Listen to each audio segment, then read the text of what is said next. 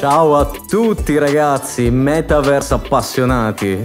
Benvenuti al secondo podcast all'interno del metaverso presentato da me presente, ovvero Marcello, e Yassin qui presente con me. Ciao ovviamente. Ragazzi, buonasera, buon pomeriggio, buongiorno, a seconda di quando starete ascoltando il nostro programma, e benvenuti. Ovviamente qua Yas è sempre giorno, capito? A differenza degli altri posti, almeno per chi ci può vedere attraverso YouTube o attraverso la diretta che di solito facciamo all'interno del metaverso. Yes. E per chi ci sta ascoltando dal podcast ovviamente non può vedere, siamo sempre nella solita location della prima puntata, che è un ambiente che ha creato appunto Yassin all'interno di Spatial, dove praticamente c'è il solito salotto, un salottino molto carino con una bella visuale, la nostra podcast area. E abbiamo avuto qualche problemino oggi nell'impostare un pochettino tutto, ci stiamo ancora facendo un po' di pratica, no? Dovevamo partire tipo 2 ore fa a registrare, ma siamo partiti adesso, piccoli inconvenienti. Meglio tardi che mai, meglio tardi che mai, meglio tardi che mai. Giusto. Ad ogni modo ragazzi, siamo qui presenti e in questa puntata oggi abbiamo degli altri metaverse argument, non so come chiamarli, metaversiali, non so.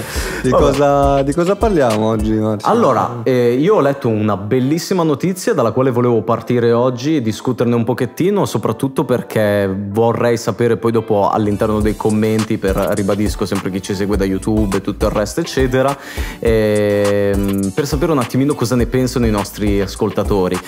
Questo articolo parla della scuola nel metaverso, ovvero ho letto una notizia praticamente di questa scuola di Milano, che in questo momento mi sfugge il nome, dove St. Louis penso. Oh yes, St. Louis baby, grandissimo, dove praticamente hanno cominciato a sperimentare il mondo del metaverso all'interno dell'istruzione scolastica. Mi piace molto perché l'Italia spesso e volentieri c'è sempre lo stereotipo che comunque arriva sempre in secondo piano nelle cose, tutto il resto. Invece stereotipo, diciamo che l'hanno acquisito per un certo motivo, quindi vuol dire che forse a volte arrivano anche un po' in ritardo. Siamo sempre un po' in ritardo con tutto, e invece in questo giro diciamo che siamo relativamente a passo coi tempi. Vedremo poi ovviamente che sviluppi ovviamente avrà tutto ciò, però mi fa molto piacere che esistano delle start-up o comunque anche già a livello scolastico, che in particolar modo la scuola in generale nel mondo, in particolar modo in Italia, è sempre molto indietro, ovvero che ci sta iniziando cioè molto indietro. Mi voglio riferire a questa cosa, Yas, faccio questa piccola parentesi, molto indietro perché ad oggi quello che ti insegnano a scuola è per dei lavori che tra qualche anno non ci saranno più, e quindi non ha più senso fare certe lezioni. La storia si ripete, diciamo che come è successo per molti mestieri che negli anni 90 poi sono scomparsi per un motivo o nell'altro, per un motivo o l'altro, sta un po' capitando la stessa cosa, diciamo. Sì, è veramente un po' X, però d'altronde in un mondo che corre così velocemente, cioè cosa ci si può aspettare? Purtroppo secondo me, a mio parere, dovrebbero essere altri i valori che dovrebbero essere insegnati a scuola e insieme ai vari lavori. Si potrebbe aprire, diciamo, una grande parentesi, un altro podcast dedicato solamente a quello. Comunque, per non perdere il filo del discorso, l'interattività delle materie, questo era l'argomento in particolar modo che volevo affrontare con te, Yas. Allora, in questo articolo ti spiegavo, praticamente leggevo di come questi studenti interagivano con le varie materie. Ad esempio la chimica, potevano vedere questi studenti, non so, per dire gli elettroni, i neutroni applicati all'interno di un contesto specifico, poterli toccare, poterli vedere mentre si girano, mentre girano attorno un atomo i suoi elettroni e quant'altro, e interagire e vedere, come dire, tutto quello che è sempre stato solamente un capitolo di un libro, vederlo nella pratica come a tutti gli effetti, immergersi all'interno, diciamo. Assolutamente. Questo è molto molto interessante, soprattutto nel campo dell'istruzione, della formazione, perché spesso il problema fondamentale, diciamo, dello studio e della scuola è che per un motivo o per l'altro, vuoi il professore che non ti sta simpatico, vuoi il professore che non è tanto bravo a spiegare, eccetera, arriva il disinteresse, cioè un po' ti passa la voglia. Sì, non so la se noia. Sì, non so se ti è mai capitato quando eri più piccolo che c'era una materia che magari ti piaceva, ti appassionava, e quando hai iniziato a studiarla ha iniziato a farti schifo. Ragazzi, sì. Ecco.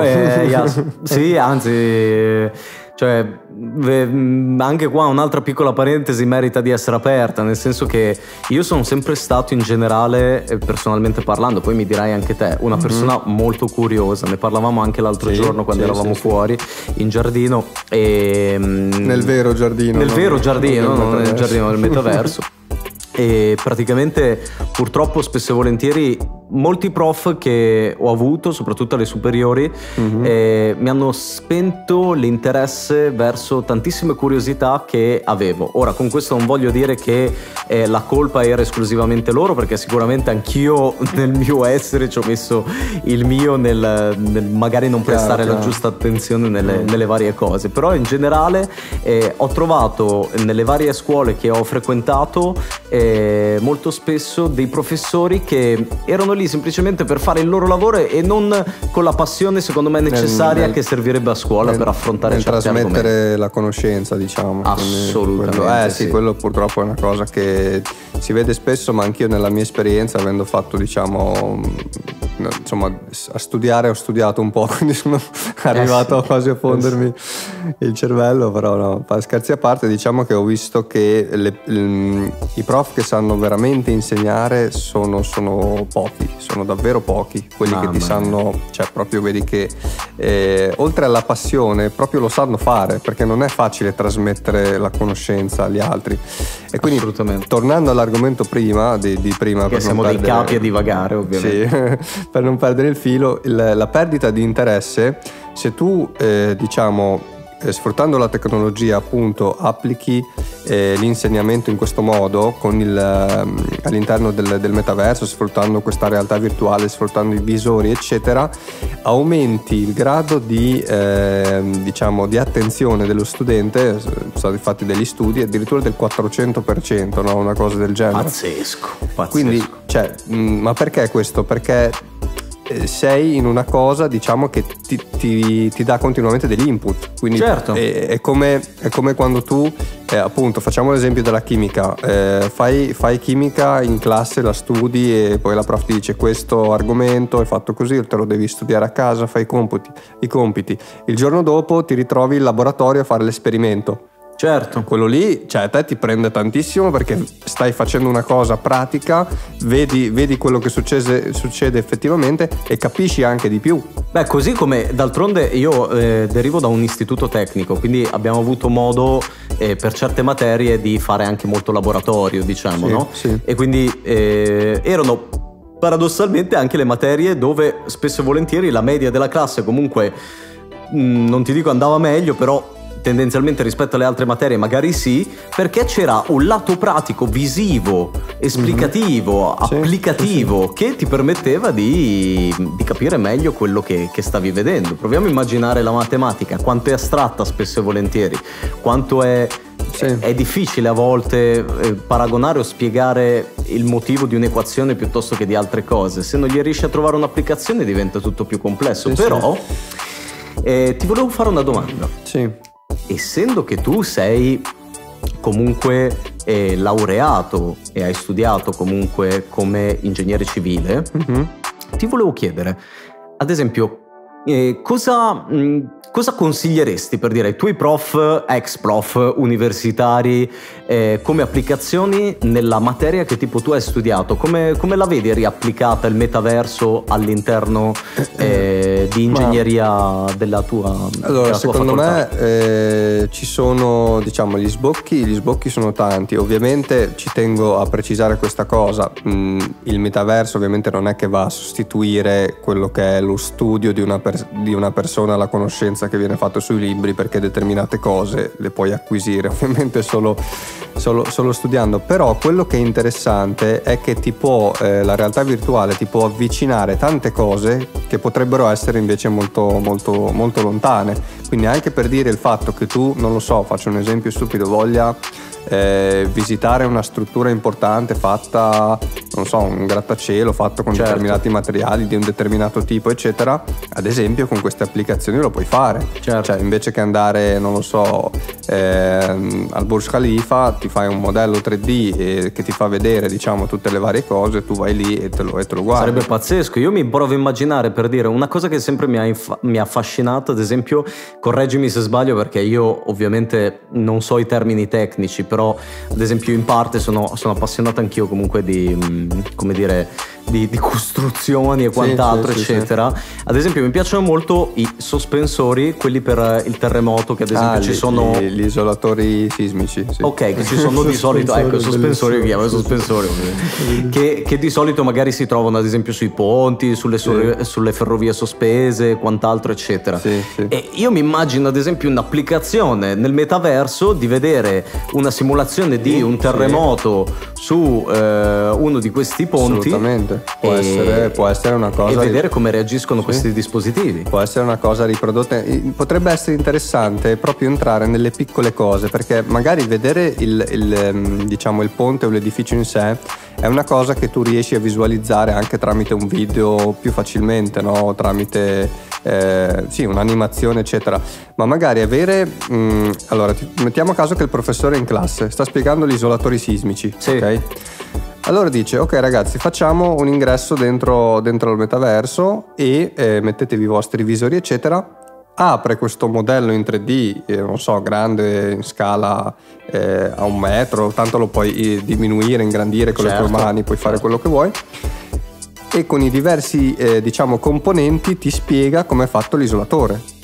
Ok, abbiamo la base diciamo metallica, poi abbiamo la parte interna che è fatta di una gomma particolare, poi abbiamo un altro strato di neoprene, poi abbiamo questo, eccetera, e ti spiega le diverse componenti, e da lì puoi creare un'animazione 3D che ti fa vedere anche il comportamento. Pazzesco, anche perché provo a immaginare anche comunque ingegneria nel tuo campo va anche a fare uno studio sui materiali, giusto? Correggimi se sbaglio. Sì, anche quindi sulle capacità, insomma, delle tolleranze dei vari materiali presi in considerazione, tutto il resto. Io mi immagino ad esempio questa gomma che hai appena parlato, degli isolatori, che magari uno studente si ritrova per dire l'isolatore in mano e può magari ingrandirlo, tipo così come facciamo di solito ad esempio sugli schermi dei nostri iPhone, e a quel punto lì puoi vedere proprio, non so, sparo una cazzata, per dire le cellule proprio a livello micro come reagiscono alle tolleranze e tutto il resto. Voglio esagerare. Entri, diciamo, poi puoi avere tante possibilità.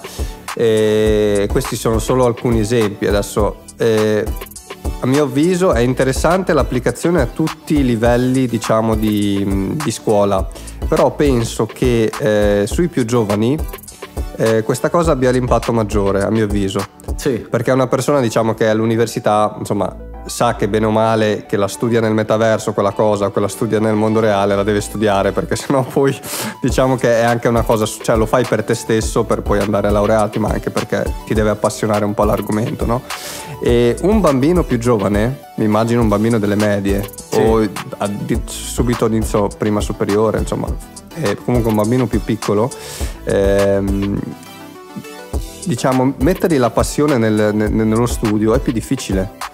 Quindi, certo, ma anche ribadisco, secondo me siamo sempre sul discorso di prima, nel senso che non trovi un lato applicativo della cosa e quindi non riesci a immedesimarti nella spiegazione che magari il tuo professore ti vuole dare in merito a quel determinato argomento. Assolutamente. Quindi adesso il concetto è questo qui, quindi che diciamo aumenti l'interesse e quindi fai in modo che il ragazzino sia più invogliato poi a studiare. Un altro fattore importante è anche quello non da trascurare, pensiamo a quello che è successo recentemente con la pandemia, e se questa cosa qui fosse stata sviluppata al livello a cui adesso, diciamo, già un paio di anni fa, ottimo esempio, già capito dove vuoi arrivare, capito, avrebbe dato un contributo molto molto importante. Invece ci siamo ritrovati con la DAD. Sì, la DAD, che molti genitori anche ne sono state vittime perché avevano comunque i figli che non potevano andare a scuola, dovevano stare a casa, potevano viversi in una realtà immersiva, come dire, le materie spiegate dal professore. Immaginati di entrare dentro la tua classe, che non è la classe diciamo reale, perché non ci puoi andare perché c'è la pandemia o c'è un problema o qualsiasi altra cosa, entri comunque nella tua classe nel metaverso e fai la tua lezione. Certo. E tutte queste cose ragazzi sono già possibili, cioè ci sono un sacco di piattaforme, un sacco di software e di applicazioni. Ovviamente ci deve essere comunque un investimento da parte delle istituzioni, delle scuole per fare questa cosa, però sono tutte cose che possono essere fatte in accompagnamento a quello che è ovviamente lo studio e la parte da fare in classe, a scuola eccetera. Però sono tutte risorse che dovrebbero iniziare a sfruttare in modo più ampio. Certo, io sono completamente d'accordo, ma questo è una delle tante applicazioni, perché continuo con l'articolo appunto che ti dicevo su anche le varie altre applicazioni che vanno al di fuori anche della didattica, perché poi nella didattica ovviamente abbiamo visto tantissimi altri esempi anche applicati, per dire, anche all'archeologia, dove riproducevano dei siti archeologici dove c'era la possibilità di pensa andare... alla storia, ma tu pensa quando spieghi la storia che io l'ho sempre odiata, perché io invece l'ho sempre amata. No, ma invece l'ho sempre odiata a scuola, diciamo, perché non capivo il motivo, più quando più piccolino, il motivo del perché dovevo studiare delle cose che erano già successe. Immagina che mi spieghi il mio prof, per dire, l'impero romano. Sì. E mi ritrovo allora come viveva la gente, i mercati, il Colosseo.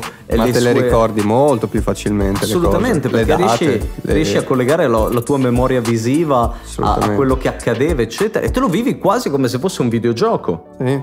E i ragazzi ad oggi, tutti i gamer, che ormai anche questa moda ovviamente esplosa, cioè quanto sanno dei loro ambienti, come si sanno muovere bene nei loro ambienti, perché la concomitanza del fatto di sembrare di essere effettivamente lì, e della memoria visiva e tutto il resto che ne concerne, crea un'esperienza unica ed immersiva. Immagina fatta con un visore. Assolutamente, ma tu pensa solo al programma di Piero Angela, che è una delle persone penso più colte che ci siano al mondo, e quando quelle cose lì magari leggevi sul libro dicevi che palle, quando te le spiegava lui, cioè era una roba che ti appassionava un casino. Pensa a una cosa del genere fatta dentro al metaverso, come può appassionare un ragazzino. Assolutamente, pazzesco. Poi, tralasciando il fatto che poi c'è chi non ha voglia di studiare, di non mettersi il visore, quello è un altro cazzi suoi, è un altro discorso. Cioè, sempre ovviamente. Però io penso anzi addirittura che invece anche quelli che fino adesso, a prescindere dal fatto che venivano colti o meno dalla cosa, proprio non avevano voglia di farla, secondo me con un'esperienza immersiva di questo tipo invece riuscirebbe a coglierne molti di più invogliati, come abbiamo detto prima. Assolutamente Comunque volevo continuare spiegando anche alle persone che ci ascoltano, o in questo caso anche che ci guardano, o addirittura anche che parteciperanno all'interno della nostra stanza virtuale, e anche gli altri sviluppi già attualmente alcuni presenti, oppure anche quelli che potrebbero svilupparsi comunque in futuro del metaverso, dici sempre? Di avatar all'interno del metaverso, di funzioni e quant'altro. Allora ribadiamo sempre per chi ci ascolta e per chi non destreggia ancora in particolar modo l'argomento del metaverso, che l'avatar è la denominazione del personaggio che di solito appare all'interno degli ambienti virtuali, appunto chiamati metaverso. Il tuo te virtuale. Il mio me virtuale diventa il mio avatar, e le applicazioni che io posso avere sopra di me, cioè quindi le magliette e tutto il resto eccetera, invece vengono chiamate skin. Ok, sì. Questo qua come precisazione sempre, perché magari noi diamo a chi ci ascolta alcune cose magari per scontate, anzi se ne avete la possibilità scriveteci anche nei commenti per aiutarci a capire, insomma, se quando parliamo insomma ci capite tutto il resto.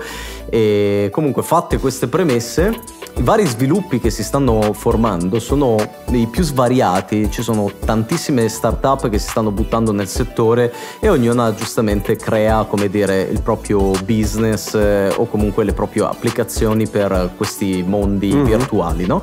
Tra i vari, uno dei più eclatanti che sta nascendo è all'interno del mondo della moda, che adesso, premesso per chi ci sta ascoltando soprattutto in podcast, questa qua è una puntata del 9 aprile e vi faccio riferimento a una sfilata del 23-24 marzo del 2022, dove c'è stata la prima sfilata effettiva di moda, pochi giorni fa, cioè poche 2 settimane fa, insomma, di moda all'interno del metaverso.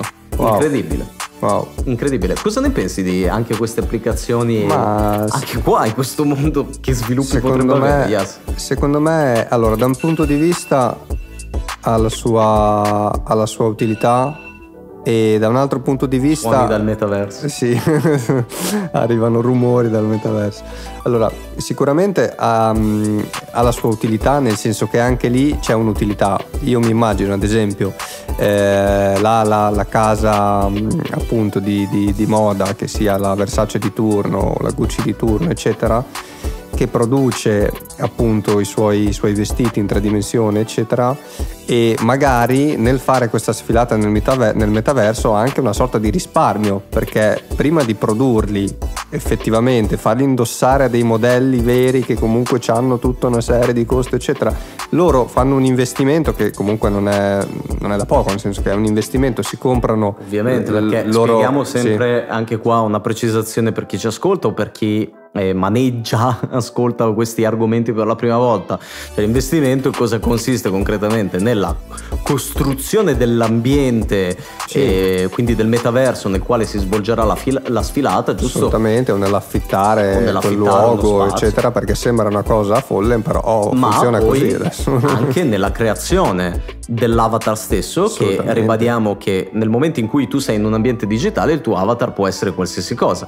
sì, quindi potrebbe essere sia una figura umana, ma potrebbe anche essere una figura fantasy, diciamo, sì, no? Sì, potrebbe essere un diavolo con le corna, per dire, no? Sì, sì, assolutamente. E poi ovviamente in questo caso specifico l'altro lavoro di grafica, diciamo, che deve essere fatto è anche l'applicazione dei vestiti che viene posto sopra appunto all'avatar, le cosiddette skin che parlavamo poco fa. Assolutamente, io ovviamente ho visto tante altre cose tecniche, però ho visto il video di questa sfilata, è una roba, cioè, bellissima, sembra cioè fatto bene, fatta bene, si vedono proprio i vestiti e cioè riesci proprio a riconoscere i vari capi uno dall'altro. Anzi, per chi di voi fosse curioso di andare a vedere questi video, ve lo consiglio, lo trovate su YouTube come Metaverse Fashion Week. Ok, e c'erano, immagino, tutte le marche più famose. Sì, più famose proprio così.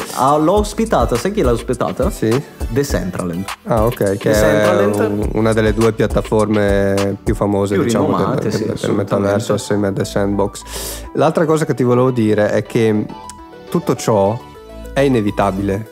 Perché? Perché c'è veramente tutto ciò cosa ti riferisci? Il fatto che si stia cominciando a utilizzare il metaverso per tutte queste cose, l'interesse che sta crescendo è inevitabile, nel senso che tante aziende e anche, diciamo, tanti soldi si stanno spostando verso questo ambiente, no? Sì. E ad esempio tu dici il futuro è in quella direzione, in qualche modo sì, perché anche ad esempio il business, il nostro modo di vivere, di concepire la sicuramente realtà. c'è una grande fetta. Decentraland appunto ha diversi brand come The Sandbox, che è l'altra piattaforma, hanno comprato appunto dei terreni oppure degli edifici per creare i loro negozi, le loro piattaforme lì dentro, spendendo veramente tanti soldi. Infatti, ragazzi, sempre altra precisazione: E per chi di voi non ci fosse mai stato o ancora non ne sta masticando tantissimo, cioè immaginatevi tipo una mappa come di un videogioco dove ci sono tanti lotti di terreno che possono essere acquistati e uno fa le cose come nel mondo reale, cioè ci costruisci abitazioni, case, uffici e dove puoi svolgere le tue attività all'interno o anche lungo le strade appunto di questo metaverso, e questi lotti e tutto questo hanno un valore finito, quindi arrivati a un certo punto non ce ne saranno più nessun altro, e hanno un costo anche il loro acquisto. Poi un giorno faremo una puntata dedicata. Sì, magari la dedichiamo a quello. E quindi questa cosa qui, cioè il valore che si sta creando. Ti cito un altro articolo che ho letto sempre l'altro giorno. Adidas, che è una di quelle che ha comprato un bel lotto veramente grosso su The Sandbox e ha creato il suo negozio lì sopra. Sta iniziando a creare delle scarpe collegate a degli NFT. Incredibile. Quindi, cioè, adesso non vogliamo correre troppo, però anche gli NFT, che è una cosa che è scoppiata recentemente e ne abbiamo citati anche l'altra volta, avranno sempre un'utilità diciamo più concreta, e questa cosa qui crea veramente un interesse, no? Se tu ti prendi le scarpe collegate all'NFT, non sono più delle scarpe normali, ma magari poi le trasformi anche dentro al metaverso, ti indossi le tue scarpe che sono collegate. Cioè, infatti, ci sono veramente tanti sbocchi. Infatti anche nella sfilata, cosa appunto che volevo aprire brevemente anche questo capitolo prima di chiudere anche questa puntata di oggi. In questa sfilata che è stata svolta appunto nel metaverso, tutte le skin che stavamo menzionando poco fa sono degli NFT. Sai? Sì. Vabbè, ormai nel metaverso NFT ormai è una cosa praticamente scontata. Ma sai, però è sempre una grande opportunità anche di marketing, perché poi dopo, se la cosa cresce e tu, Marcello, vuoi quel capo non nel mondo reale ma nel metaverso, loro te lo vendono e te lo possono vendere solo come NFT, perché è univoco. Bravo. Okay? Non ne possono fare 2 o 3. Hai detto una cosa sempre che faceva parte di questo evento, dove chi era interessato a un determinato capo di moda non solo lo poteva acquistare come NFT per poi farlo ricevere a casa sua e tutto il resto, ma lo poteva acquistare, quindi si sta parlando di soldi suonanti, ragazzi. Sì, non è uno scherzo. Lo poteva acquistare per farli indossare all'avatar che stava all'interno del proprio metaverso. Che dopo lì entri in quel campo che comincia a dire vabbè, per me è una cosa folle, per te no, per quello sì, però vabbè, sono visioni personali, però i soldi dopo girano così. Ragazzi, noi non ci siamo da tantissimo tempo, ci siamo insomma da un po' di tempo, ma non da tantissimo all'interno appunto di questi ambienti, e se volete anche di questo business da un certo punto di vista. Ma io personalmente, Yas, poi non so te come te la vivi, ancora mi sto stupendo di tantissime cose che già conosco, ma per me sono ancora e restano ancora incredibili, e mi immagino il futuro quante cose ancora incredibili potrà riservare a tutto questo. Sicuramente, ma per il fatto che va tanto veloce questa cosa. Incredibile. Cioè il mondo allora è un po' come il mondo del digitale, no? Che è sempre andato abbastanza veloce, quindi seguirlo era un pochettino difficile. Il mondo delle criptovalute, dell'NFT, del metaverso e tutto quello che lo circonda va 10 volte tanto come velocità, quindi diciamo che ci sarà una crescita, penso, nei prossimi anni esponenziale di questa cosa. Ti chiudo con questo: previsione di Zuckerberg, che tutti voi immagino lo conosciate, non ha bisogno di presentazioni, il CEO di Facebook, nuovo Meta, e ha fatto una previsione che nei prossimi 4-5 anni il metaverso esploderà completamente in tutti i campi, troverà applicazioni e tantissime aziende si riversiranno in esso. Farà anche comodo perché sta creando una roba, una ma piattaforma. poi ne parleremo, ne parleremo. Come questi visori che abbiamo addosso. Ad esempio, in questo momento indossiamo sempre Oculus Quest 2, giusto per fare un po' di marchettina. Che non ci pagheranno, purtroppo. Non ci pagheranno. Va bene, Yas, detto questo, Io ringrazio sempre chi ha la pazienza di ascoltarci, chi ha la volontà e tutto il resto, chi ci segue sui canali social e tutto quanto. Speriamo sempre di avervi intrattenuto al massimo, e quindi niente, dal metaverso io e Yassin. Ciao ragazzi, ci vediamo alla prossima, grazie. Ci salutiamo. Ciao Ciao ragazzi. ciao.